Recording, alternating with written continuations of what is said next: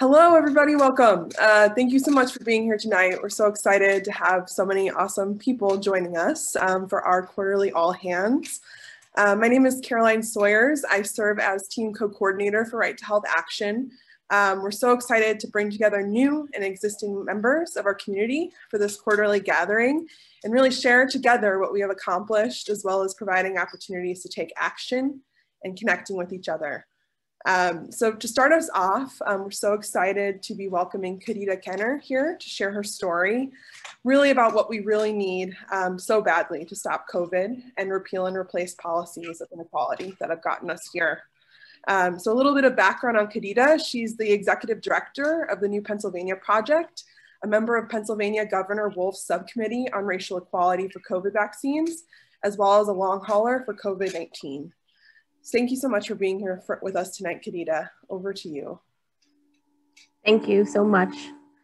Good evening, everybody. As was mentioned, my name is Kadita Kenner, and I am a COVID survivor. Like many who contracted COVID, is something that I never thought that would come my way.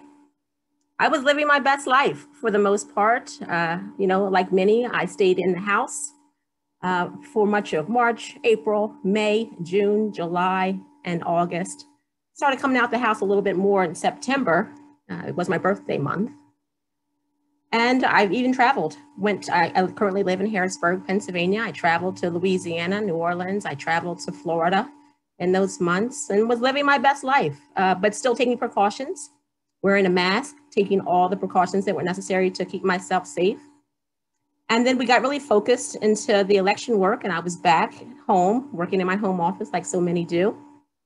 And in November, I organized with some other folks there in Harrisburg, an event there that you're seeing in that picture, which shows you that we organized the Count Every Vote rally. This was on November 4th, the day after the election.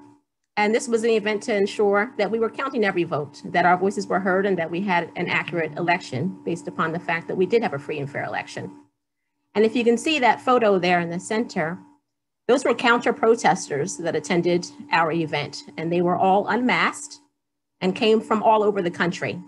And in order to get down those steps and into my office, I had to walk through all of those folks who had lots to say to me because I was a speaker at the event. It was pretty well known that I was one of the organizers of that event. And so lots of folks there wanted to have up close and personal conversations with me. And it is my belief that I caught COVID on November 4th as an organizer of this event. So I want to share with you a little bit about my experience with COVID as a healthy individual, no pre-existing conditions. Never someone who's had to spend any time in the hospital, besides some minor knee surgery from being a college athlete. I found myself with a curious case of COVID, and I was tested on the 10th of November, so just almost a week after the Count Every Vote rally, because I had a cough. I had a little cough, no fever, no other symptoms that you always hear about. I had a little cough. But I had heard that some other folks that attended the rally had contracted COVID, particularly the news crews. I think the NBC news crew had also contracted COVID. So I just wanted to take a precaution and get a test. I did test positive for COVID, and then the symptoms started kicking in about 2 days after my diagnosis. Like many Black women, we fear sometimes going to the doctors. We're not always treated the best. Our pain is not always recognized. Our symptoms are not always recognized. And so I did have a fear of the doctors. That comes out of an experience of actually attending or actually going to the doctors. At one particular point, I had a broken elbow, and the doctor did not want to prescribe me any pain medication. He didn't think I needed any, even though I said I was on a 9 out of 10 pain level. And once he did actually prescribe me a few pills, he told me not to sell them. So that's kind of the experience I've had through the years, experiencing with the medical establishment. So I had a fear here of doctors. So when I wasn't feeling well, really well with COVID, I put aside the inkling that I actually should go and seek medical attention. I did that a lot. And finally, the day before Thanksgiving, I decided that I was going to go and seek some urgent care because I was having really difficult breathing. Throughout my COVID experience, I've pretty much for the most part felt as though I had a 300-pound man on my chest. for most of my experience. So I went to urgent care to make sure I didn't have pneumonia. They did a test, they did an x-ray. I did not have pneumonia, but they told me if I didn't feel well, then to go to the emergency room. Thanksgiving came, and I hadn't seen my parents for a long time. They live about an hour and a half away from me. And they came and they delivered a Thanksgiving plate for me. I hadn't eaten real food in a very long time. And so they delivered the food for me, dropped it off in front of my door, and we waved at each other. They were in the car, I was at home. I enjoyed that Thanksgiving plate. It was so long since I had food, and I probably overdid it that evening. And I was lucky enough that I have one of my girlfriends from high school is a medical doctor. I called her that evening because I was having difficult breathing, and she told me I should go to the hospital the next day to the emergency room. So that's what I did. And if you're someone like myself who lives alone, you do a lot of things alone. I had to drive myself to the emergency room the day after Thanksgiving at 7:30 in the morning. I heard that's when there was a shift change, and that's when I should go. And I parked my car in the parking lot of Hershey Medical. And I took a picture of where I parked my car, and I texted to my father to let him know where my car was parked in case I never came back out of the hospital, for him to know where my car was parked. And I went into the hospital on the day after Thanksgiving, and you saw that picture earlier. And luckily for me, I did not have to stay very long. My oxygen levels weren't at the level at which they need to keep you. And it was always my fear that if I got checked in, I would never check back out. So lucky for me, I didn't have a blood clot. They did all the good tests that they're supposed to do. I had great service, actually, in Hershey Medical. The nurses were very caring. My nurse, actually, I was her first COVID patient. She just got back from maternity leave. And that experience changed my life. I held on Facebook, I'm very active on Facebook. And I wanted to make sure that others weren't feeling some kind of shame or stigma about contracting COVID. It seemed to be a lot of that. I had a lot of people in my inbox saying, I had COVID, or my brother had COVID, and really whispering this to me. So I did a COVID Chronicles on Facebook every day. It's the one activity I did myself throughout my COVID times. Sometimes it took me 30 minutes to do, sometimes it took me 2 minutes to do, because it was hard. Those days were hard. It took, my brain wasn't functioning, but I wanted to let the folks know that I was doing okay, or I wasn't doing okay. And till this day, I still suffer a little bit from PTSD around the fact that I had to do so much of this alone, as a woman who lives alone. And so I wanted to make sure that we're sharing these stories about our COVID experience. And I am a long hauler. I still experience brain fog. As a rule, I try not to plan anything for myself before 10 in the morning. And me doing this event tonight after 8 o'clock is something I typically don't do. Because as someone who communicates for a living, I find it a little difficult to communicate in words sometimes and pull together sentences, string the words together, find the words to say. And so that's one of my COVID symptoms, along with the fact that, I still have trouble breathing at times. For some reason now I have a fear of height that I never had before. And so many other things that have come out of this COVID experience for myself and the impact that it's had on my daily life and my job. Lucky for me, I work for an organization that allowed me to take as much time as I needed. The last thing I'll say here is that the next big struggle for those who are suffering from long haul symptoms is the fact that there's so many of us who do not qualify for workers' comp.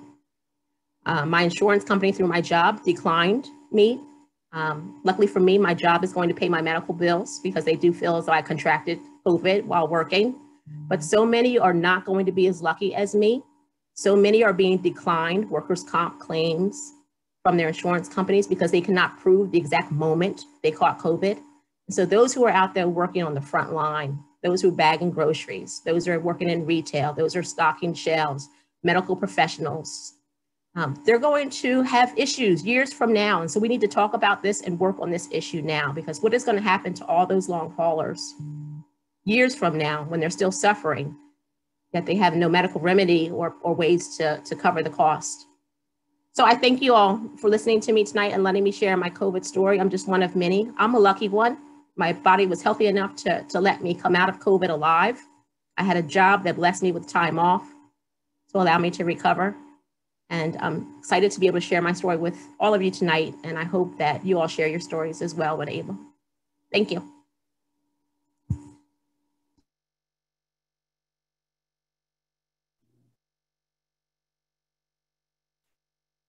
Wow, thank you so much, Khadija, for sharing your powerful story with us. I think it really highlights the urgent need that exists to ensure that such a pandemic never happens again and people don't have to go through what you've gone through.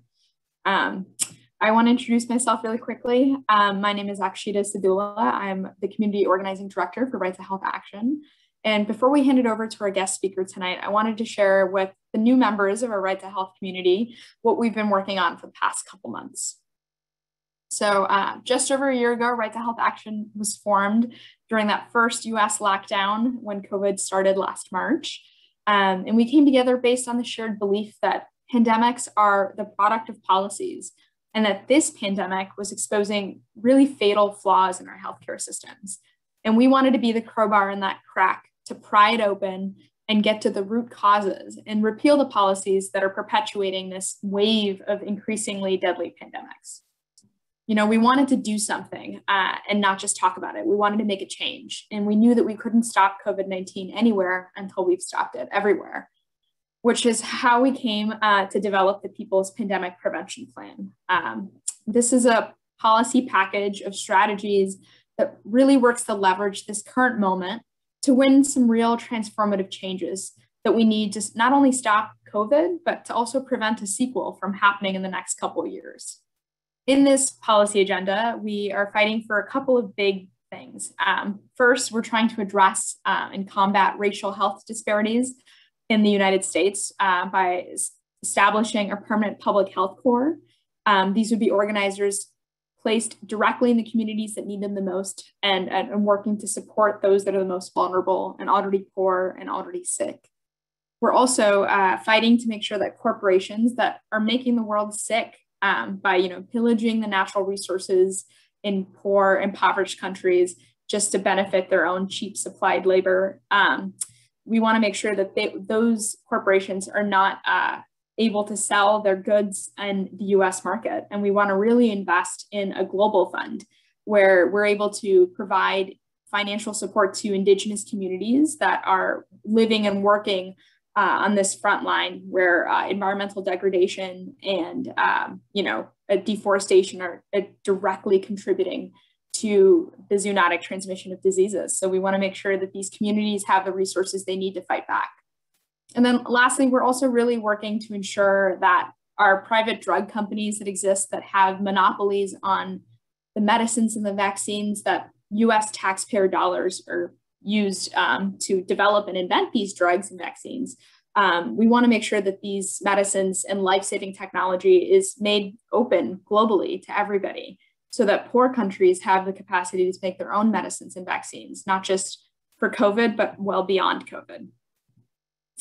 I think what's most remarkable about all of this work that we've been doing and the progress that we've been able to accomplish is that we have done this with exactly $0. We have no paid staff as of yet.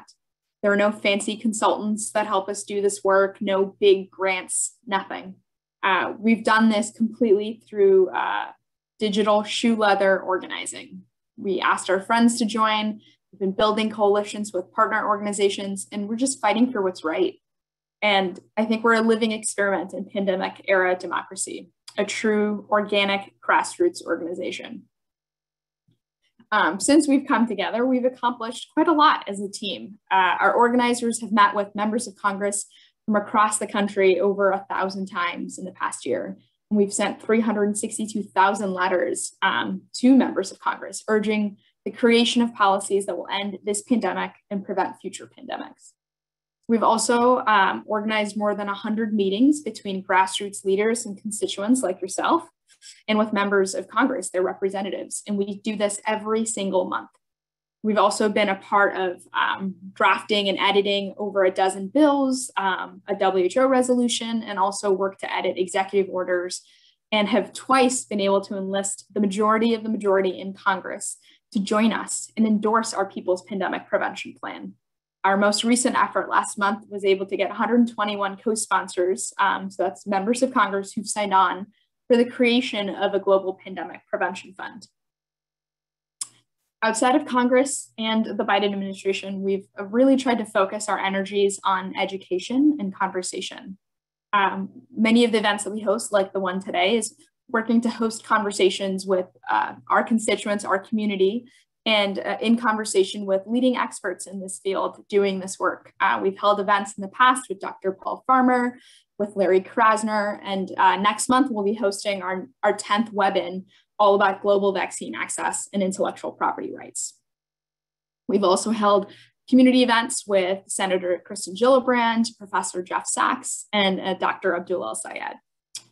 Lastly, earlier this month, we also very significantly exceeded our very first fundraising goal of $100,000 in the first 100 days of Biden's presidency. This funding will allow us to pay some of our members for this crucial work, as well as cover our organizational costs.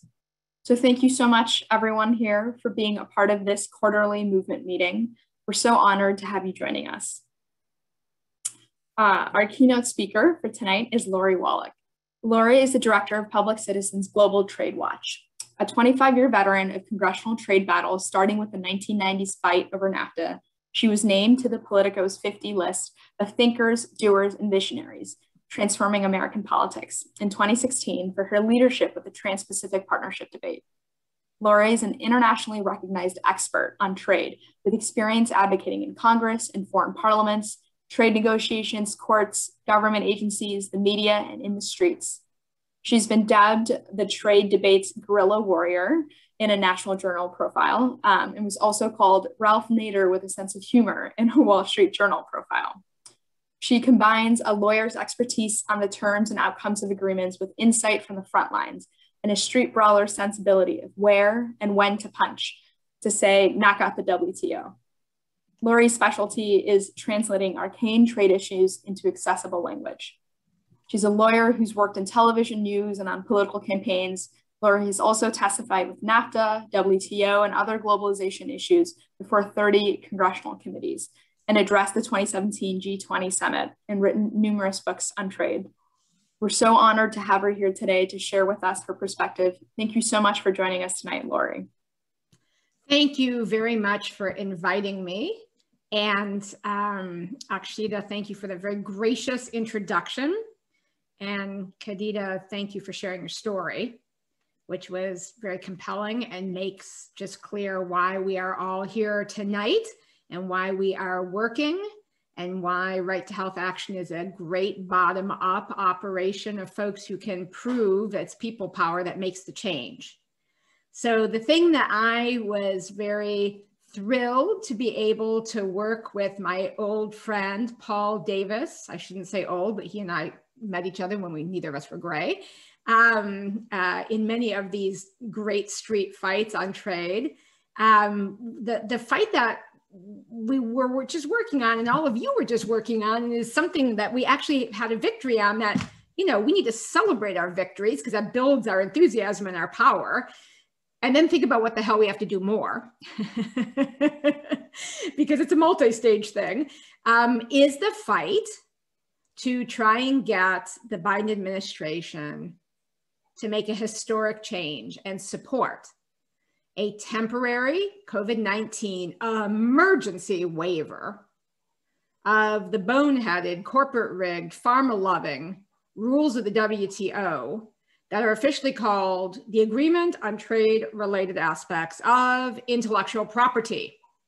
If that sounds like a cure for insomnia, which we will call TRIPS, it really actually is a power tool against public health.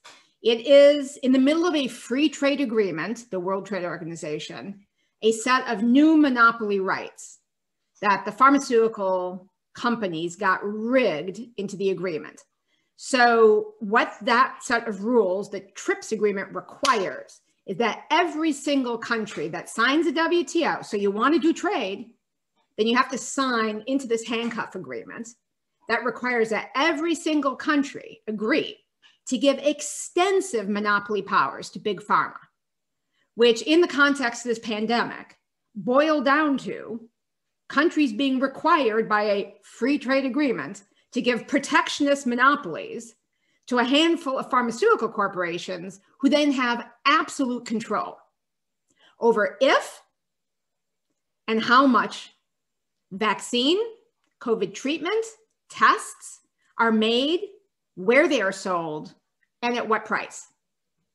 And refusing, if a country fails to do that, their actual trade is cut off and they face sanctions. So like imagine an environmental treaty or a human rights treaty that basically, if you didn't follow it as a country, it's off with your head. That is what the TRIPS agreement does with pharma monopolies. And the place that it smacks into and flattens public health, no more so than a pandemic, is you've got a global once in a century, 100-year crisis of desperately needing treatments, vaccines, tests. Yet 160 WTO countries, basically almost the entire world, has the pharma handcuffs on. So last October, South Africa and India, South Africa, who saw what the TRIPS agreement did during the HIV/AIDS crisis, sentencing people to death, where in the rich countries, if you could afford it, antiretrovirals made HIV a lifetime disease, but treatable, chronic. And a death sentence of a horrible, painful death in the developing world because these monopoly rules let the pharmaceutical companies have the prices so high, people couldn't afford it in Africa and the Caribbean and Latin America and a lot of Asia. So really great campaigners had a huge knockdown drag out at the WTO, and they got a agreement that gave some flexibilities for HIV/AIDS meds, and it made a fantastic difference. So South Africa had lived through that. South Africa is the epicenter of that. South Africa led that fight the last time. So they got their colleague India, a country that has many generic vaccine and other medicine makers of international quality, and they together proposed a COVID-19 emergency waiver. I mean, if you don't do it now, when the hell are you going to like knock out the pharma rules for the sake of public health? So you would assume that this is not really a hard sale. And in fact, in relatively short order, about 50 other countries at the WTO joined in.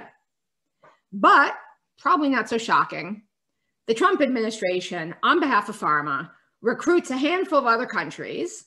The European Union shows up as a whole block. It's not country by country. So the whole European Union, Switzerland, they kind of drag Canada in. They get Norway. They got Brazil, which is really depressing, right-wing government. And there's literally a handful of countries that are doing the big ixnay. And the way the WTO works is you have to have consensus to do anything. So that handful of asshat countries basically puts the emergency brake on the entire negotiation. There are 100 countries that desperately need vaccines, treatments, and tests. And because that handful of countries will not let them start a negotiation to have the things that those countries that are stopping the negotiations, the rich ones at least, already have a plan to have bought and going to have those vaccines. So right through the Trump administration, they blocked that whole process, won't even let the negotiations start about this waiver. It's not rocket science. Basically, the actual waiver is one page. It says, for the duration of this pandemic, these following rules will be suspended to the extent they are necessary for the production of medical products necessary to detect, to treat, and to prevent COVID-19. Not a hard thing. Political problem, not a legal problem, not a medical problem, power problem. So the Biden administration comes in. There is no trade representative for a while. There are a bunch of corporate types lurking around. Pharma thinks it's going to rule the roost. And in comes all kinds of excellent activist groups who decide, you know something? Biden promised Audie Barker and a whole bunch of other people live, he's not going to let these intellectual property monopolies get in the way of global access to particularly COVID vaccines. So, you know, there has been for 30 years around the world, science is collaborating, mRNA research, including for vaccines, not just for this. For malaria, there's HIV/AIDS treatments based in mRNA. It's amazing technology, and scientists have been collaborating all over the world on this. So basically, this was the moment when actually, after all of this collaborative work, we had this amazing new kind of potential vaccine when we needed it.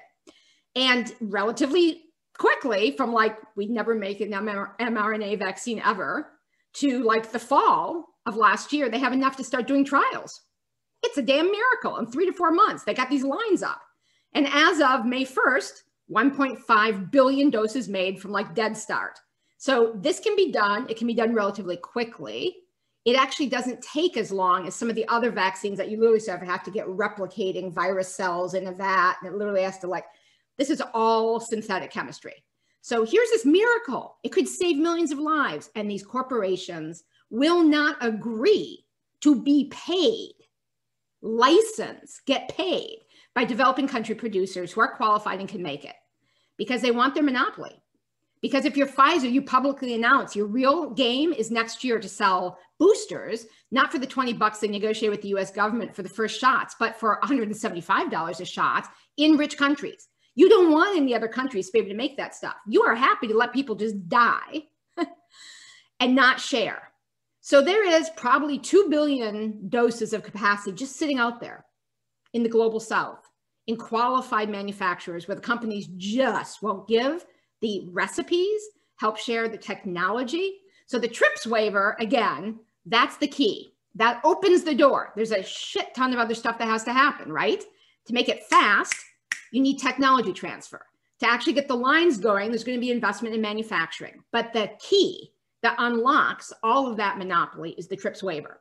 So historically, the US has been on the wrong side. Since pharma got to rig trade agreements with monopolies, again, the philosophers of free trade, Adam Smith, David Ricardo, rolling in graves, free trade agreement with protectionist monopolies. Yes, since that happened, that hijacking, which happened in the early 90s under Bill Clinton, the US has been on the wrong side of this Democratic and Republican president. So it is a phenomenal moment that actually, after a ton of campaigning to pave the way for President Biden to follow through on his damn promise, with a little bit of loving kick in the pants, I might add, with tons of rallies, an unbelievable number, many of them generated by you and your colleagues, of petitions, of letters to Congress, of 110, half the House Democrats, getting on a letter saying, Mr. President, there is no other thing to do but this thing.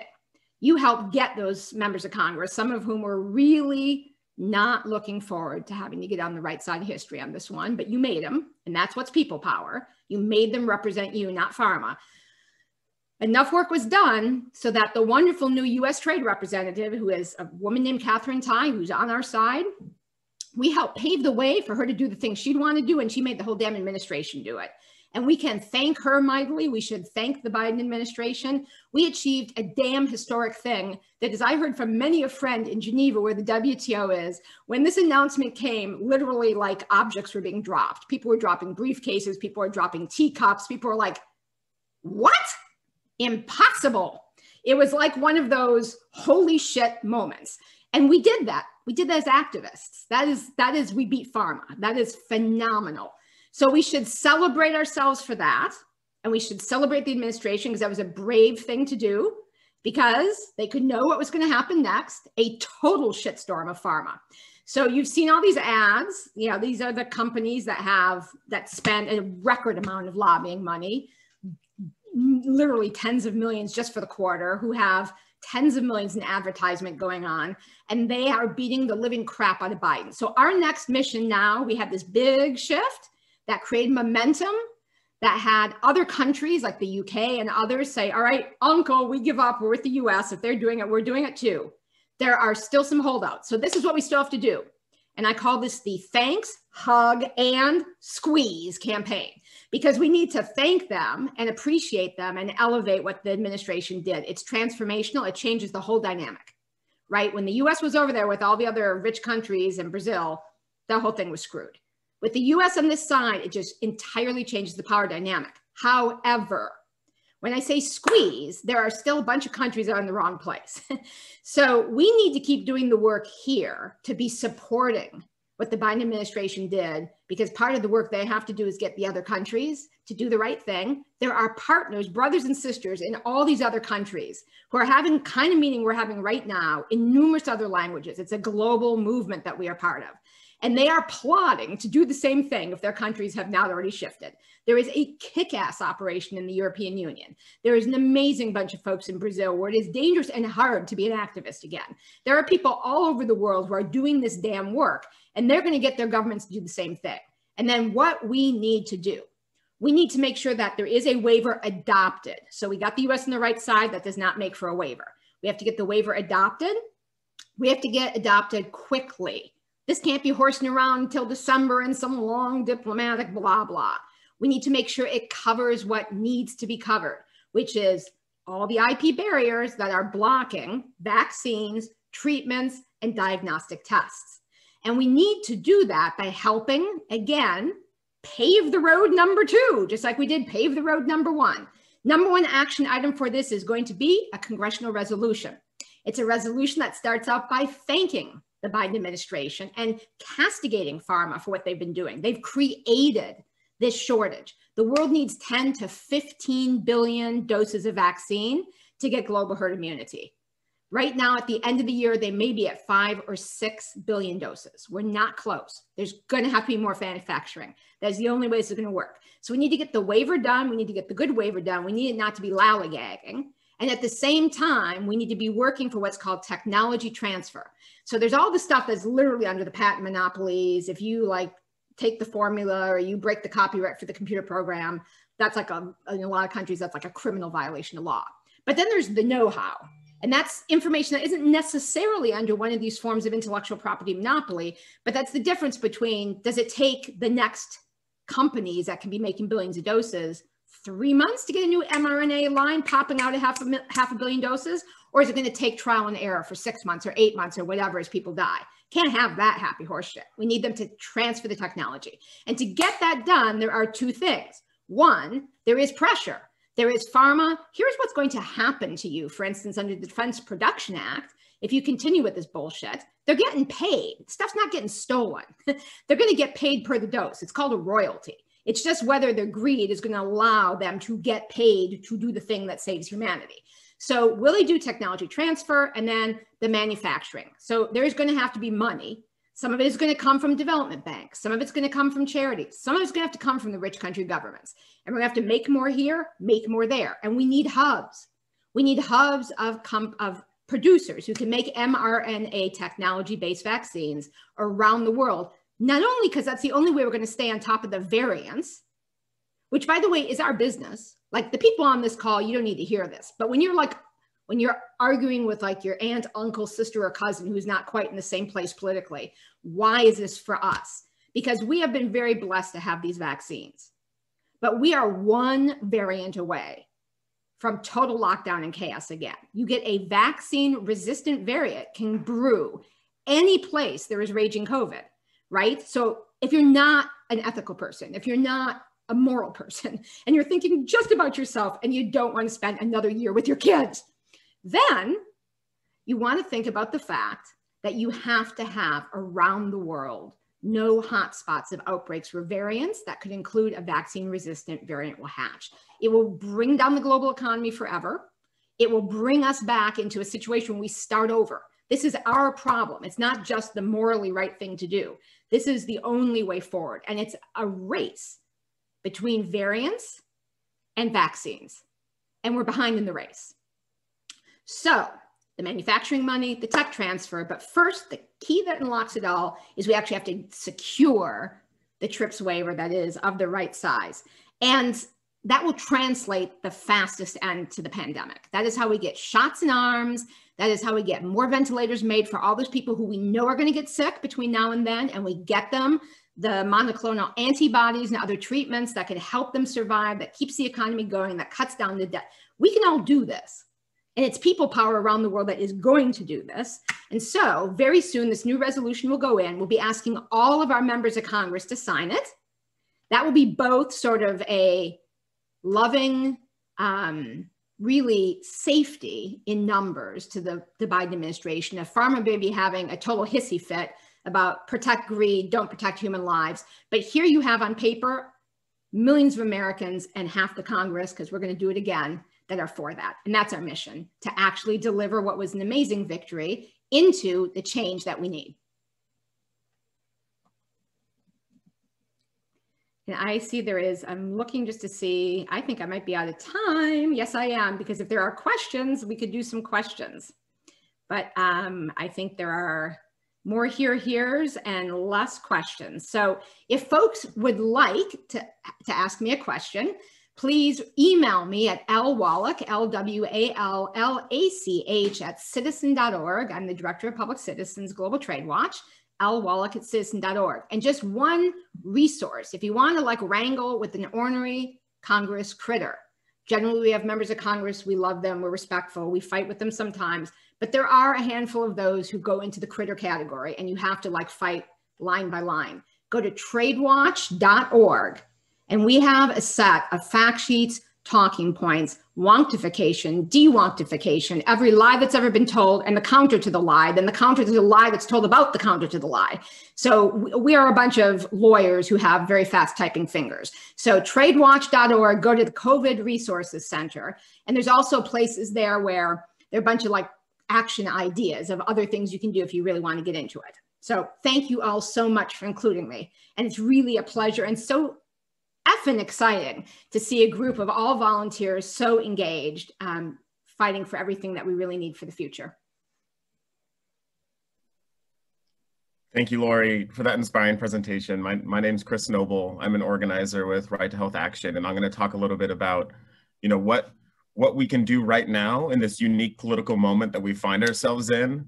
And this moment, and I just wanted to say thank you, Lori, for that presentation, and also for your leadership in this space. You're truly an inspiration, and you're inspiring the masses right now to do what needs to get done to really get us out of this pandemic and prevent them into the future. So thank you for your leadership. So as I said, we're in a very unique political moment. It calls on all of us to continue to hold our elected officials accountable to pass the People's Pandemic Prevention Plan.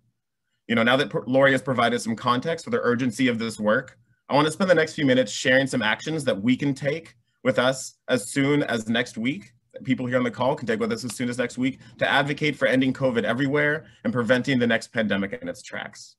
So last month, as Akshita mentioned, Right to Health Action organized a successful lobbying push where grassroots leaders from across the country were able to recruit 120 House members. That's a majority of our House leadership to join a bipartisan congressional sign-on letter in support of launching a new $20 billion global fund for pandemic prevention.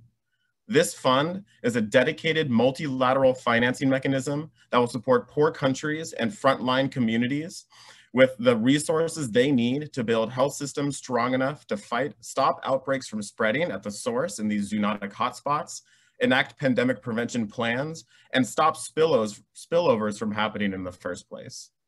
So here's where we can come in. Now, last month, we got the House on board for a historic new global fund to pandemic-proof the planet. Next week, starting this Monday, we're taking it to the Senate, and we need all hands on deck. This quarterly meeting isn't called all hands for nothing. We truly need everyone here on the call to be taking action. So please comment in the chat if this is something you want to get involved with. In a moment, we're going to connect you with your state captains and regional organizers to get you involved. But if you're really feeling this and you want to get involved, talk in the chat and we'll make sure to get you connected. But as I said, everyone here should expect an email in the next few days with an invitation to join these grassroots meetings with your senators' staffers to advocate for this Global Pandemic Prevention Fund. These grassroots meetings are a great way for you to share why pandemic prevention matters directly with your representatives. A Right to Health organizer will be present to prepare you and the rest of the team from your state, answer questions, and run the meeting, so you don't have to worry about those logistics. And if you haven't done this before, that's totally fine. We'll be there to support you. It is essential that you show these constituent people power in these meetings. So these legislators, lost my train of thought. So the legislators know that their constituents are watching and need them to stand on the right side of history. And last, but certainly not least, as Lori shared with us, what needs to be done to stop vaccine apartheid and protect everyone everywhere. On May 5th this year, the Biden administration took a historic step in the right direction by supporting negotiation for a TRIPS waiver of drug company monopolies on the people's COVID-19 vaccine. The Moderna vaccine particularly was 100% funded by our taxpayer dollars. It is truly our property, and now it is up to our government to help get our people's vaccine out to the world. But we must remain vigilant. on this front, since many countries in the European Union, as Lori mentioned, and elsewhere are still blocking these efforts. And history has shown that when past negotiations on similar intellectual property exemptions have happened, it's resulted in unworkable systems that are rarely used and largely ineffective. We have to maintain the pressure. And it's also reported that the TRIPS waiver itself would only temporarily ensure that international law doesn't stand in the way to manufacture, export, and import COVID-19 vaccines and therapeutics. And we already know that we'll be needing boosters on an ongoing basis beyond this acute stage and instances for future outbreaks. Additionally, we know that there's a Pfizer therapeutic candidate in production right now that would be a fast and direct beneficiary of this waiver, and that we could see expanded production immediately due to this, it has a much simpler manufacturing process. All this to be said, monopolies are the central bottleneck slowing global vaccinations and therapeutic treatments, and this first step was a very big deal. But now that progress is being made on this front, the United States must step in and lead a global effort to support rapid scale-up of manufacturing hubs to quickly increase vaccine production and supply. So that brings us exactly to what we're going to be working on this June, specifically the week of June 14th to 18th.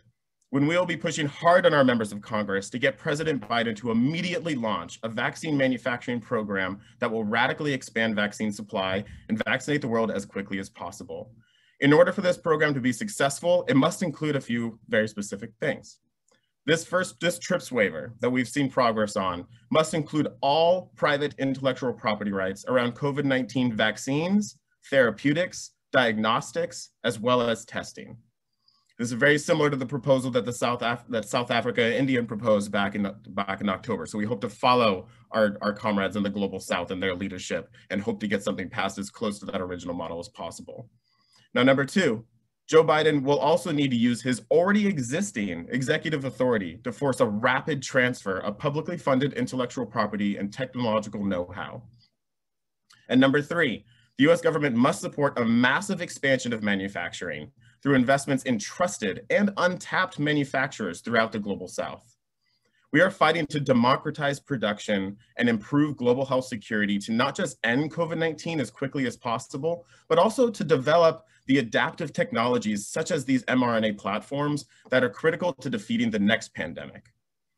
This effort will truly require a global coordinated response unlike the world has ever seen.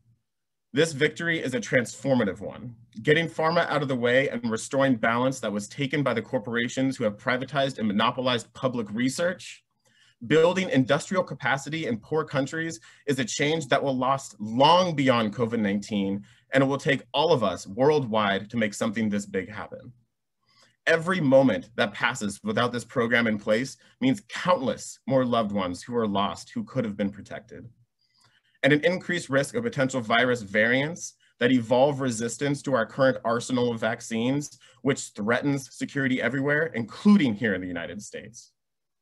There are tons of opportunities to plug in, and starting next week and again in mid-June, these opportunities are right here in front of us. So your state captains will be reaching out via email in the next few days to share more details about these actions to help pass the People's Pandemic Prevention Plan. But first, right now, we will get the ball rolling by giving everyone a chance to connect with their state captains and other organizers in their state.